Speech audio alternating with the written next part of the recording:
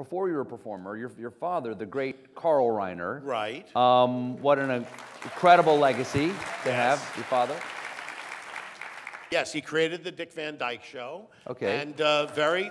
And I learned at his knee. I mean, when I was a young kid, as a teenager, during the summers, when I was off from school, I would go down to the studio and I'd watch how he worked with the actors, how he wrote. And it's a true story, and people might have heard it. And I'm not telling tales out of school, but when I was 14, I grabbed Mary Tyler Moore by the ass.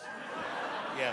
And what motivated this? Well, she was beautiful. She was 24 years old. She had the capri pants. The hormones were going crazy inside of me, and I just couldn't. I was like, the devil.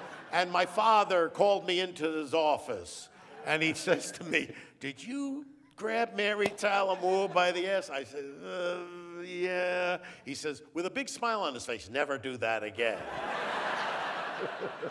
So, yeah. What was Mary's reaction? Okay, so here's great. This is great. I'm glad you asked me that. Well, obviously she was a little taken aback. And she called my dad. But now, people have seen the Dick Van Dyke Show? Okay, so this is gonna be a 35-year setup to a punch that happened many years later. Now, it's many years later, Mary and Dick they're doing a reunion special. And my dad is producing and directing it. And now I've done All in the Family, I've done movies, and I show up at the studio, and they've just finished the scene where Dick is in a tuxedo, Mary is wearing an evening gown. They've just done some scene, and they finished the scene, and I tell the camera, I said, just keep rolling. And I walk out.